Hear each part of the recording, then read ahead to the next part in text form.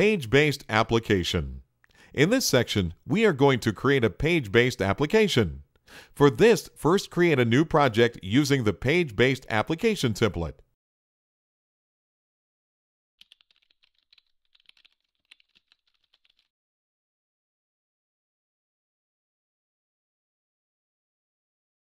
As we can see, the project is created with a root view controller, a data view controller, a model controller, and a storyboard.